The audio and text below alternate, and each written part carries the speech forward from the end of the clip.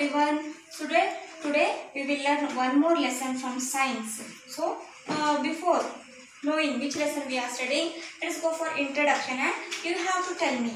So you have to guess which lesson I am talking about. Okay, so now our body it works like a machine. It's just like a machine. We perform different functions in our body, just like reading, writing, eating, sleeping. So these are all works of our body done by different parts of our body.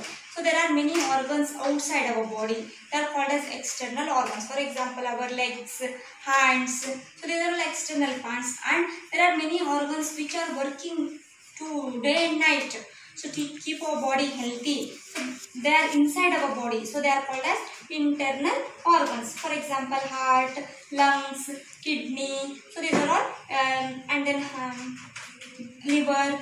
These are all internal organs of our body. Now you can stand properly. How you can stand properly?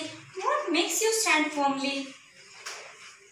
What are there inside our body which makes you stand properly, walk properly? So yes, there are bones inside our body. So there are a network of bones. The bones, they are joined together in a particular framework, and this gives us a particular shape to our body.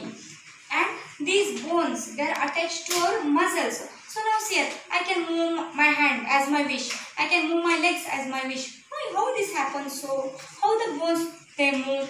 So these bones they are attached to muscles. So the attachment of the bones to the muscles helps in the movement of our body. So now hope you understood about which lesson I am talking about. Yes children, I am talking about the lesson bones, muscles and movement. So today we will study the third lesson, bones, muscles and movement.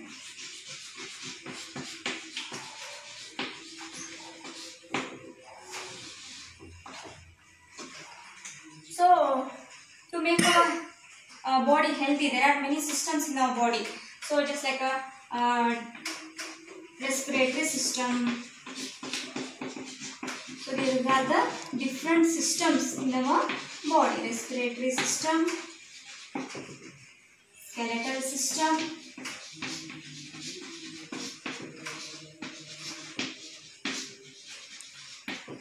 nervous system,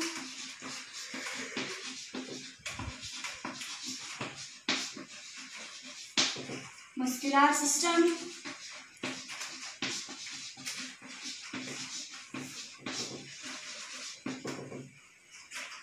circulatory system,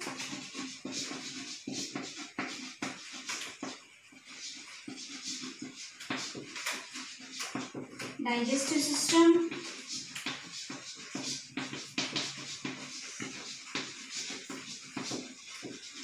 excretory system. So these are all the different systems in our body. So these are all systems, they work properly just like a machine. So in order to keep our body healthy, if any of this system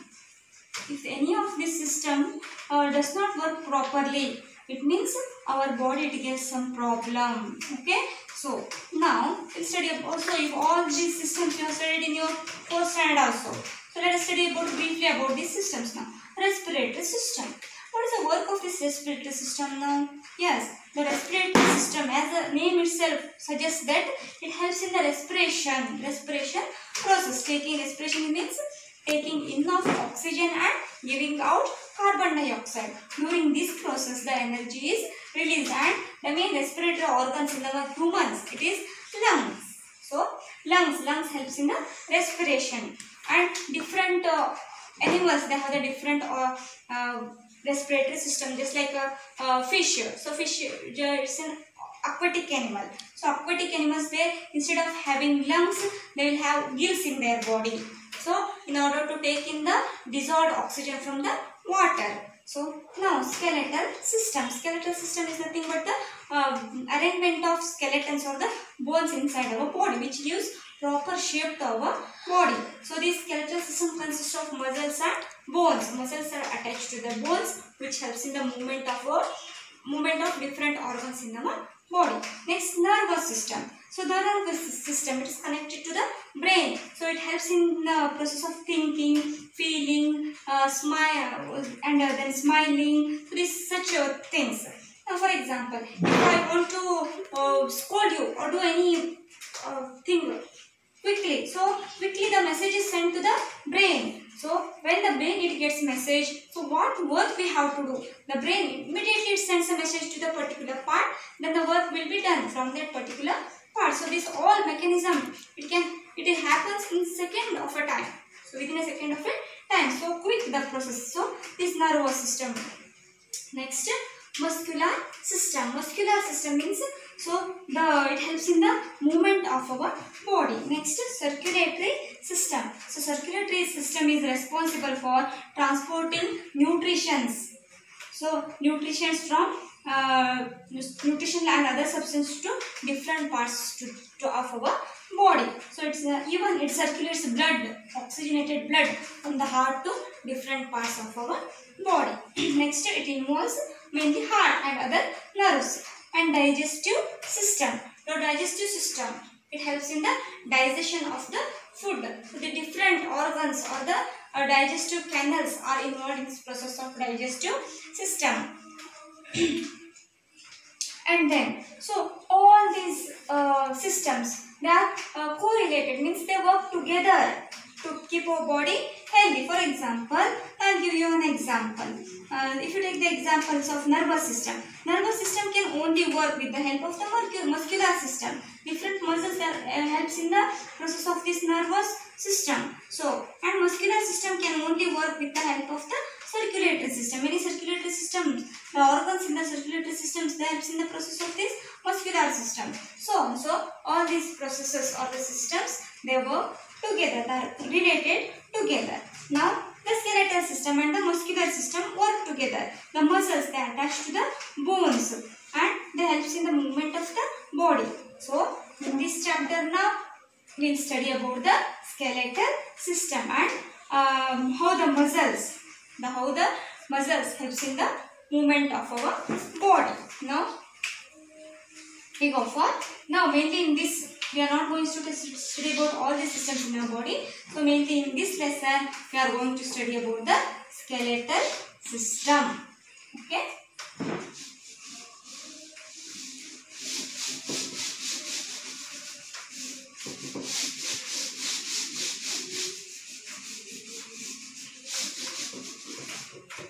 The skeletal system.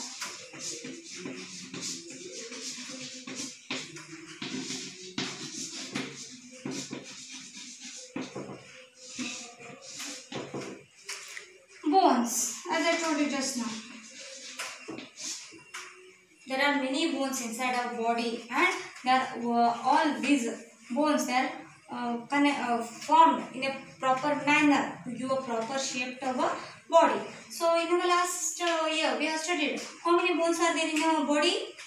Yes, there are 206 bones. 206 bones are there in our body. An adult person.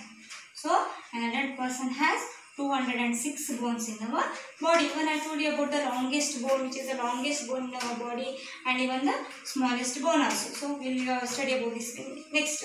Okay, first now. So these bones are hard. They are made up of mainly calcium and phosphorus. So these bones, they are mainly made up of calcium and phosphorus.